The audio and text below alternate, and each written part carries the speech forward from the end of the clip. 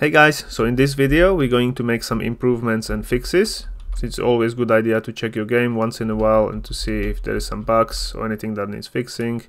One thing I have noticed is if you were to open your inventory and click on something, your player loses focus. So once you close the inventory, you can't rotate with your mouse.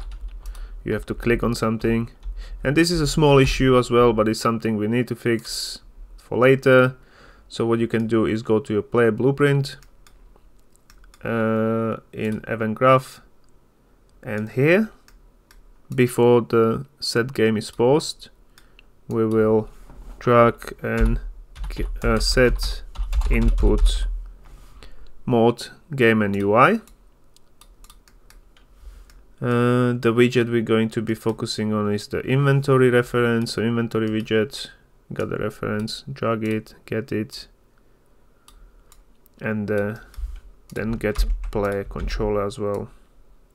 So this will set focus to inventory as well. And then once we close the inventory, we set input mode to game only, which will return the focus to the player. You can also make it look a little bit nicer. Alt click here, copy the play controller, copy it here.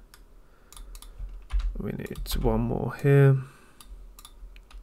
Compile and save.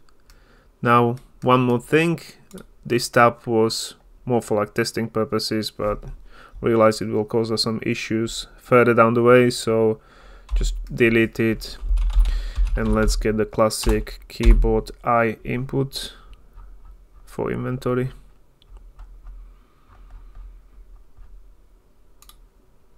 Pressed. So since we're pausing the game, don't forget to check execute when paused as well, otherwise it won't close the inventory. And now when you go to the game and you pressed on anything in the inventory and you close the inventory, you got the full focus on the player. So that's one issue. Then we need to change our inventory icon. We need to change it into button because we're going to be using it to equip items. So go ahead and open your third person, blueprints, widgets, and inventory icon. And in here we need to change this inside border. So this one, not the outside one, just the inside one, we need to change it to button. So if you right click on it, you could replace it with button, but usually it's not here on the selection. So what you can do is type in button here, press on it, and then again right click on border, replace with, and you got replace with button here. Now there's probably some weird padding issues, so just type in padding on the button. Don't change the first one, just change the normal padding to 0 and press padding to 1. Also need to change canvas panel slot, yeah, and align it horizontally and vertically. Change the padding to 0. And now what we need to do is in the button we need to style it a little bit better, because if you open the game then you can see it's very bright, just a bit flashy. So go to appearances, style, and normal. We need to change the draw as rounded box to image. We change it on a hovered and we change it on a pressed as well. That will get rid of the outline that the button has and it won't be rounded corners. Now change the tint to something darker, like here. Then copy this, so right click on the tint, copy, and paste it into hovered. Didn't copy, copy and paste, and then just put it slightly lighter. And now since I don't want to have a different color for hovered and pressed again, because again it's going to be very flashy. So copy this color from Howard and paste it in a pressed. Now this is done. We can also make the outside border a little bit darker, almost black. You can obviously style it however you want. This is just how am I doing it for a video. Now if you can see, it looks a little bit better. You can also hover over the icons, but as you can see, the border we created in the inventory is overlapping this and it's different color. So what we're going to do is copy the outside border color, go to your widget, inventory widget, and in here the border surrounding the inventory grid, we change the color, we paste it here, and we need to make it slightly bit bigger. So padding is wrong, it needs to be same on all of the sides, so make it 5. And now since padding is 5, make it 10 pixels bigger, so 610, 610. What that will do is give us nice border on the outside, same as we got between the slots. So that looks much better. And now if you pick up some items as well, you can press on them and we can use that later. Perfect. Another issue we can fix is, I mentioned this before, but in a player blueprint in pickup item, here after we're searching if we found the item, if we haven't found the item and we need to add a new one to the inventory, we need to check if we got inventory space. So press B for branch, and we're going to check if the inventory, so get inventory from here, get inventory to length, and if the length equals, and just in case put is larger as well, so it's greater or equals the inventory size.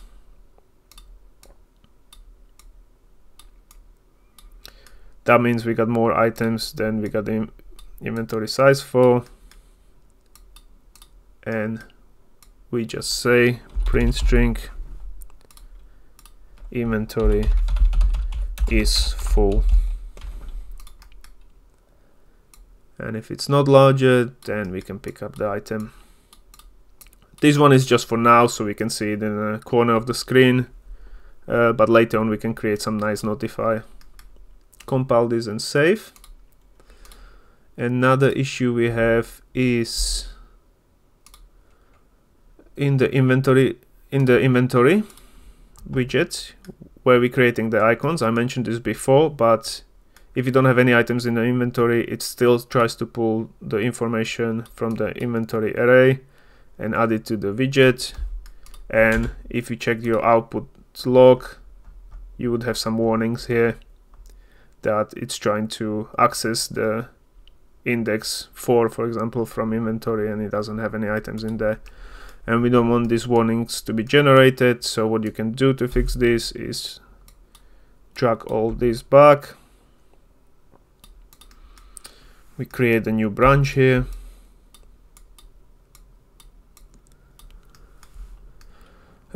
We won't be setting the item info here, rather we will drag from return value and set item info after, so we can do it after branch.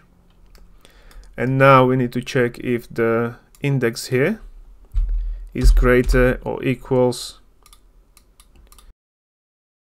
inventory length. So inventory length.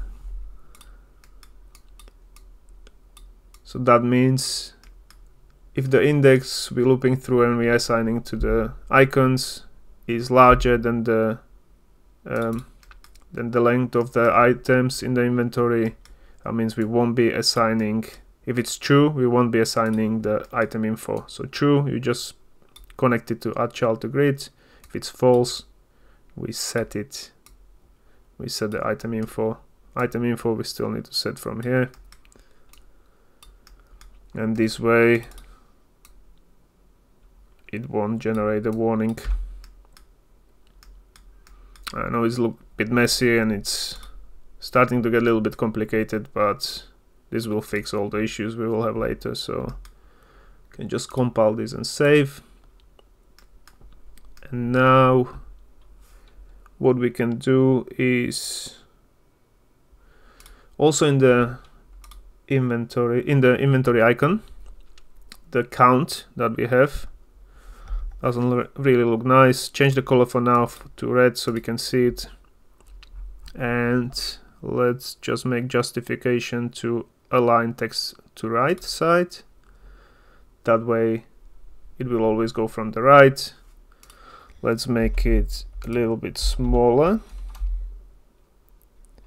Make the font smaller as well. So from 24 we only need like maybe 16. Yeah, there we go. And I don't want to have it as close to the edge, so maybe do position X and do -5 because we got it anchored to the right side, so that will move it here. Right, if you looked at it now, let's see. We need to spawn more iron axes. Those ones we got max stack set for 3. So pick them up, and now that looks a little bit better. Just make it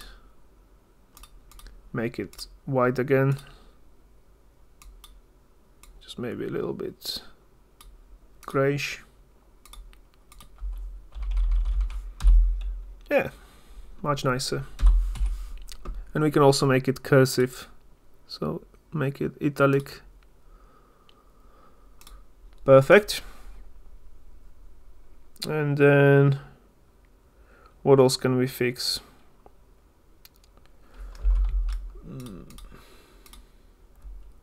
We got this done, we got inventory. Right, I think that's it.